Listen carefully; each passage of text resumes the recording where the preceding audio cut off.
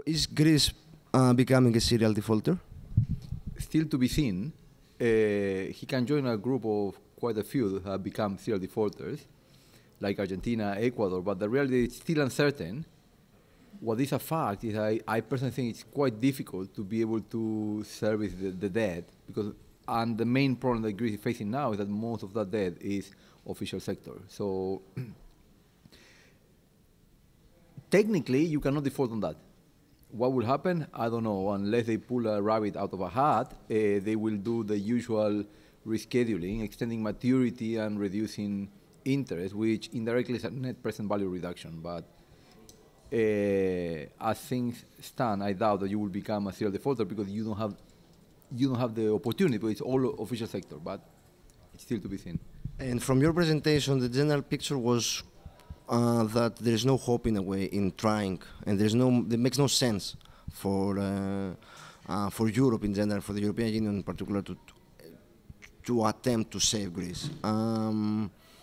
So let's try to look through this and go through this counterfactual of Greece actually leaving the euro. What do you think the consequences would be, even the short-term consequences of the day after, for Greece and for Europe?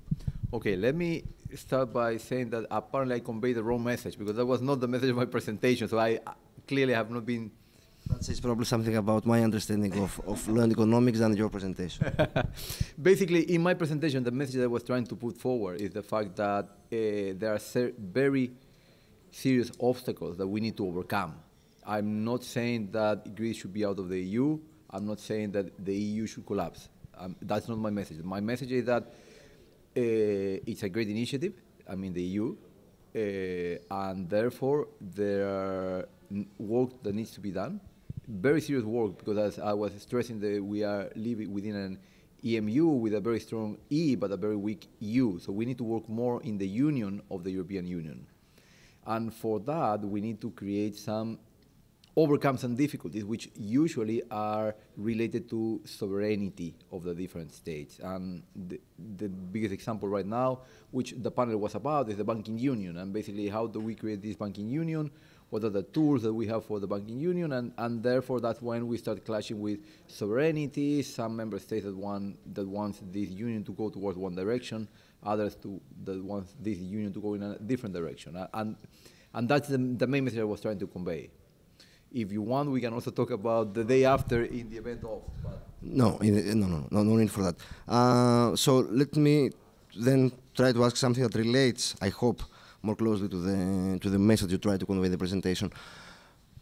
There is a whole debate and literature, both academic and now also coming in the press in the US, about varieties of capitalism. In your presentation, I got the impression that we had something like varieties of crisis. And you tried to sort of describe the differences and the different aspects, the important differences between cases that we tend to put under the same basket. For what would be the main characteristics that sort of determine which of the crises is going to be more easily recovered or can be more easily sort of dealt with? Okay, on this point, let me clarify a couple of things and then answer your question directly. It's simpler. Your question is this one. The answer is very simple, because I personally think it's how and when you address the issue. But let's start building on that.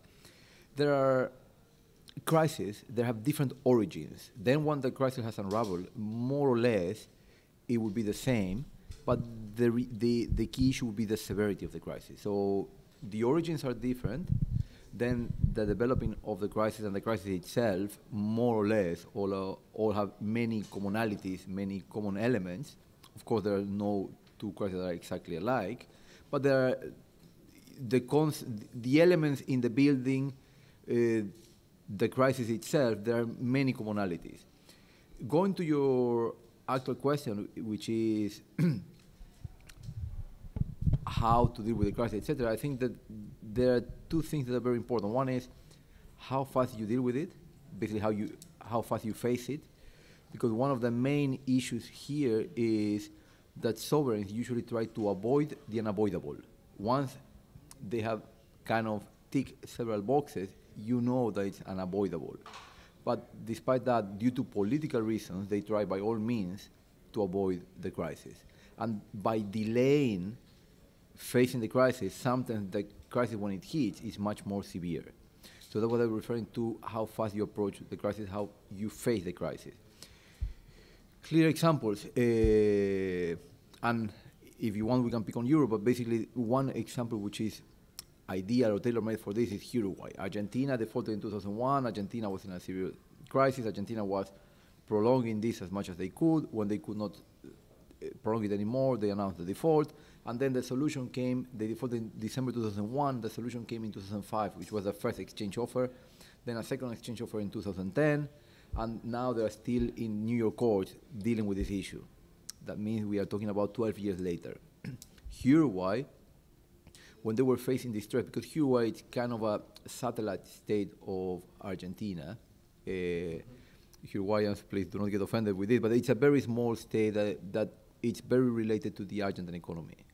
And basically, Argentina went down, Argentina pulled down Uruguay, and as a result of that, Uruguay went immediately to the market and said, guys, sorry, I cannot pay, I cannot afford my debts, let's try to find a solution, let's try to find a workable option. That's what they did, and the moment that they closed the exchange offer, in 30 days, they were having access to the capital markets. Argentina defaulted in 2001, and still, we are in 2013, late 2013, and we still, Argentina has still not been able to re-access the capital market. So that clearly shows you what the point that I'm trying to make. Right. So, and now you remind me, that's the last question, you remind me of this very famous advertisement in Argentina with the children in the kindergarten getting a piece of paper with the word FMA, IMF, and imagining that this is a helicopter, a UFO, imagining that it can be a new fruit or whatever. And then the message, of course, the advertisement that was conveying is that we are generating the we are creating the first generation of Argentinians who do not know what the IMF is.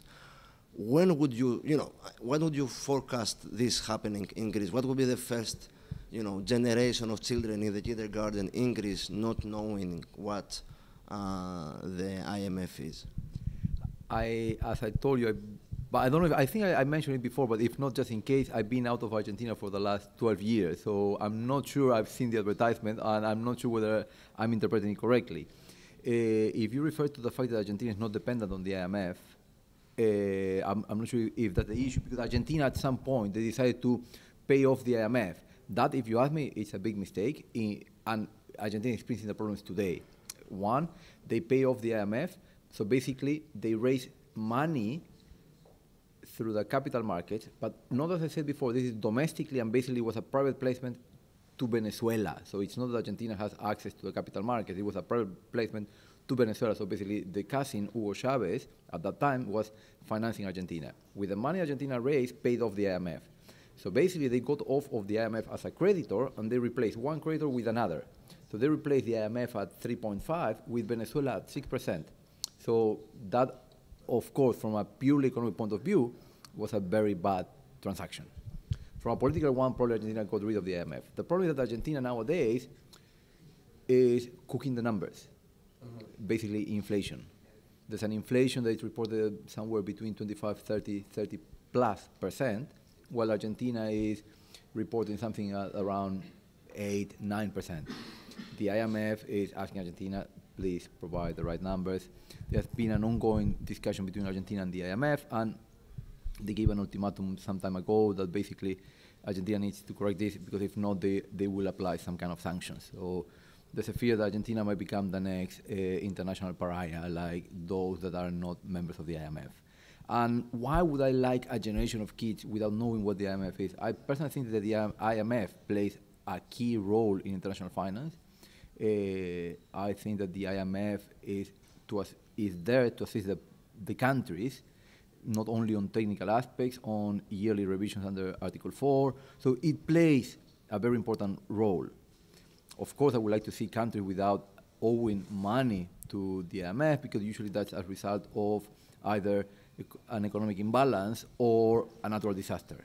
So of course I would like to see countries without owing money to the IMF, but I would like to see countries in a very close relationship with the IMF.